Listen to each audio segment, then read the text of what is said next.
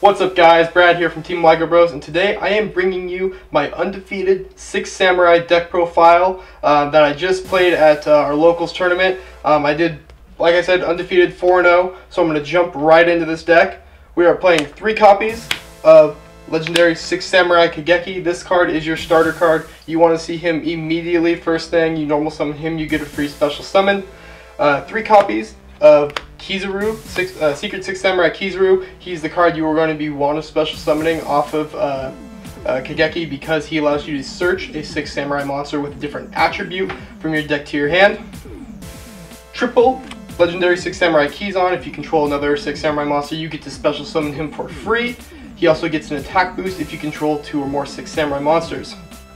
I'm running 2 copies of Secret 6 Samurai Hatsume. I love this card. If she's on the field, you can banish 2 6 Samurai monsters from your graveyard to special summon another one. So if you have 2 in the graveyard and you've used your Shien, you can banish 2 and bring Shien right back to the board. 2 copies of our level 2 tuner Genba. I love this card, fire attribute. He's a great search target for Kizaru. Allows you to go into some of the synchro plays that I'm going to be showing you in the extra deck. 2 copies of red and 1 copy of blue. If you control red, you can special blue. If you control blue, you can special red. Great synergy. 1 Fuma and 1 Grandmaster. Hand traps, 2 copies of Ash Blossom, and that will round off the monster count. Spell cards, 3 copies of Shien's Smoke Signal. This is how you search your 6 Samurai or Legendary 6 Samurai Kageki from your deck to your hand. 6 Samurai United. Basically, this card is your draw power. For every time you normal or special summon a 6 Samurai monster, you place a Bushido counter on this. You can have 2 maximum, and then you send it to the grave and draw the amount of cards equal to the number of Bushido counters on it. 3 copies of Called by the Grave. This deck is susceptible to hand traps, so running 3 Called by the Grave is great. It doesn't straight up lose to hand traps, but there are some cards that hit right will do it damage. 2 copies of Asceticism. This card is great, especially if you control a Hatsume or a red. You can target it and special each other. So it's a great way to access your rank 3 plays, or just getting another 6 Samurai monster on the board. 2 copies of Shien's Dojo. This card, you place Bushido counters on it, just like United, and you can send it from the field to the grave to special summon a monster from your deck whose level is equal to or lower than the number of Bushido counters on it. 1 Gateway of the 6. I wish this card was at 2. If this card came back to 3, I think this deck would just go way too berserk, but it's at 1, so we have to deal with that. And for the equip spells, Divine Sword, Phoenix Blade, Living Fossil, Psychic Blade, and Moon Mirror Shield.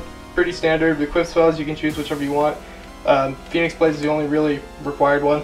And then I am playing 2 trap cards, which is just 2 copies of Double-Edged Sword Technique to get 6 Samurai monsters back from your graveyard. Moving on to our extra deck, 2 copies of Isolde, 2 Tales of the Noble Knights. You guys know what this card does. Nightmare Cerberus, Nightmare Phoenix, and Nightmare Unicorn. 1 copy of Summon Sorceress, and 1 copy of Nightmare Griffin to round off the Link monsters. 1 copy of Secret 6 Samurai Rihan. This card's a great toolbox card, especially late game. His ability to be able to tribute himself to prevent destruction of other monsters is great. 2 copies of Legendary 6 Samurai Shien, Spell Card Negation, level 5, Synchro Monster, again with combos with Genba and Hatsume, getting into him. 1 copy of Clear Wing, 1 copy of Crystal Wing, and 1 copy of Trishula. These are great toolbox Synchro Monsters for this deck. You can easily make them. And then for the XZs, I play 1 copy of Shadow of the 6 Samurai Shien, and then 1 copy of Abyss Dweller. And moving on to the side deck finally. These cards are in different sleeves because I'm using them for a different deck right now, but it's pretty standard. 2 copies of Dino Wrestler Pankratops, free tribute, pop, great card. 2 copies of Ghost Spell and Winter Cherries, Thunder Dragon matchup, Sky Strikers, great hand trap in this format. 1 Regeki, 1 Dark Hole, 2 copies of Herald of the Abyss for that Rango matchup. Xyz Encore does the exact same thing, serves the same purpose. Evenly matched, standard, red reboot for Altergeist matchups, and 2 copies of There Can Only Be One.